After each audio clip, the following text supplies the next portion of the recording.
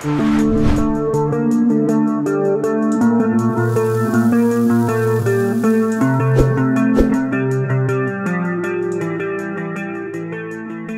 to the Bouldering Progression Series. These videos are designed to help guide you through your journey and development as a climber on the bouldering walls. The series is split into several parts, with each part addressing a certain stage in your bouldering skill level. We'll go over the requirements needed to competently climb at a specific grade range. We're now in the last intermediate stage, where we'll be tackling hard V5s and V6s. This is the turning point in indoor bouldering where beyond this level, fitness starts to be a heavier factor than technique. Undoubtedly, smooth climbing will always increase your chances of ascending, but developing strength will give you more opportunities to implement your skills. This video will go over some of the more advanced techniques as well as fitness components. But first, let's start with some unique hold types.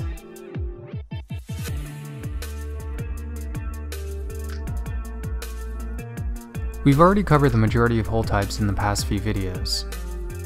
Here we'll go over the not so common holds you'll see on intermediate and advanced boulders. Pockets can be very intimidating to look at. In the rock world, these holds conjured up images of gnarly climbs like Action Direct or Perfecto Mundo. As pockets can only fit a small number of fingers, sometimes just one, you must be very careful in how you use them in order to prevent injury. The best way to start conditioning your fingers for pockets is to train the open hang or 3-finger drag. This technique uses the index, middle, and ring fingers in a full hang position. Carefully incorporate this hang into your fingerboard practice or start using it on small holds on your climbs as opposed to half crimping or full crimping. When you begin using pockets on a climb, remember to combine your two strongest fingers, either the index and middle or middle and ring. Test out these two combinations to see which one suits you best. Some other unique holds you'll encounter include shapes like blocks, noodles, and volumes.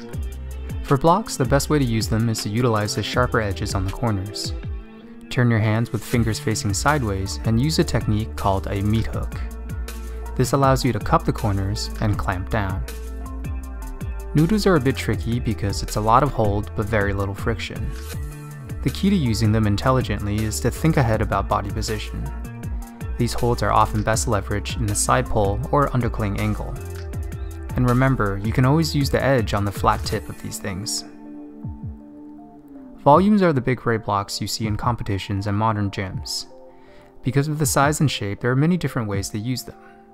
One key thing to always look for are screw-ons. These are small holds attached to the volumes to create a better point of friction at certain spots. Always check for these in advance so you know where to aim for.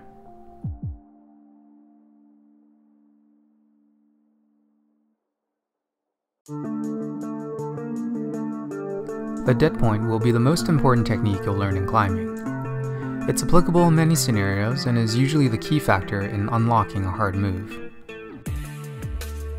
The technique involves generating a bit of momentum, dynamically going towards a target hold, and latching it at the body's hover state, when it is no longer moving towards or away. This is extremely useful in cases where the hold is in a position that's almost impossible to achieve statically by locking off. To practice the Deadpoint, start on vertical terrain with good holds. Move towards each hold in a slightly dynamic fashion and grab it with as little force as possible. This drill is called soft touch and lets you practice your timing to achieve handholds in hover state. Once this becomes easy, switch to steeper terrain to increase the level of body tension. Use a bit of compression and expansion with your body to help with generating momentum. This means moving slightly away from the target hold before moving towards it. Start increasing the distance between handholds, and eventually work your way to smaller holds.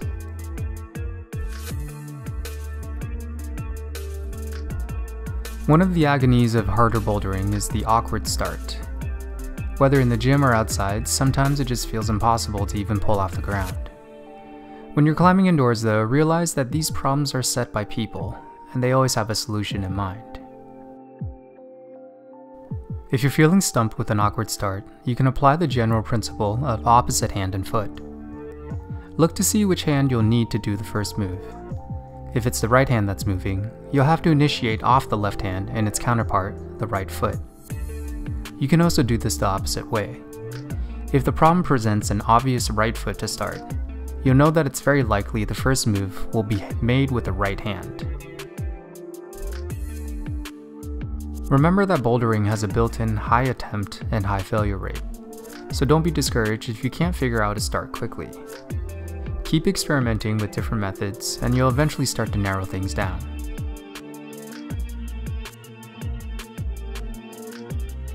We've all been told not to cut feet when climbing. It's something that only bros do and signifies a lack of grace and control.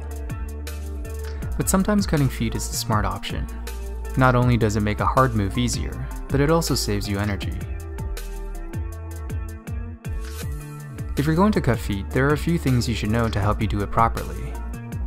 1. When contacting the target hold, make sure to have your shoulder engaged by depressing the scapula.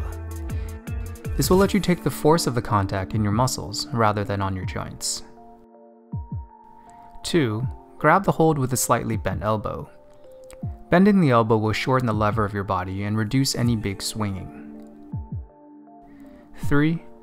If you're gonna swing, do it once with style and immediately re-establish contact with the wall. Find a foothold and make it stick.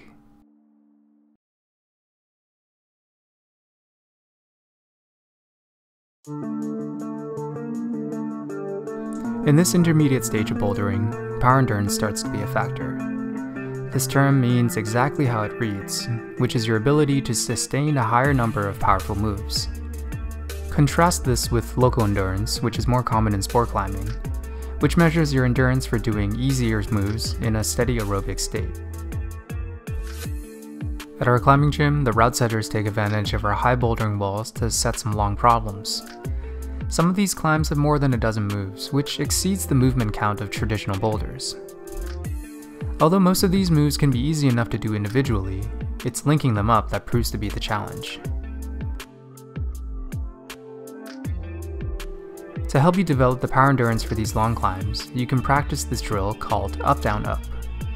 This is a short circuit that links a moderate climb up, an easy down climb, and a moderate climb up again, all without touching down to rest.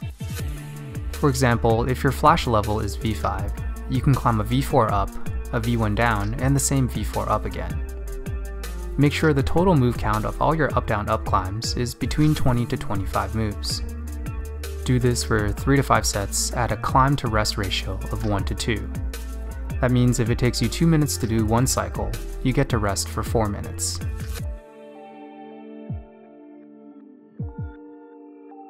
Steep climbing will be the second component of your fitness training.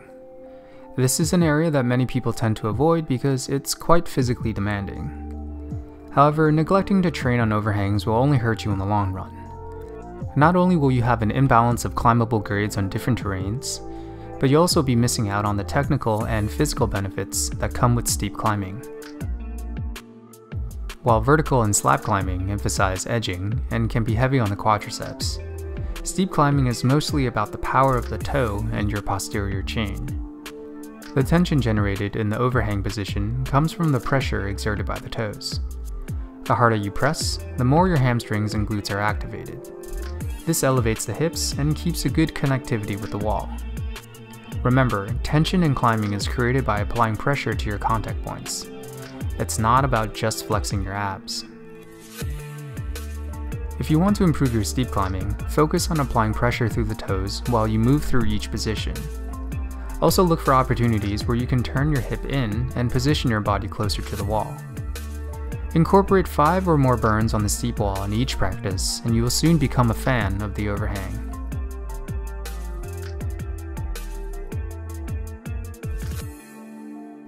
Thank you for taking the time to watch this video.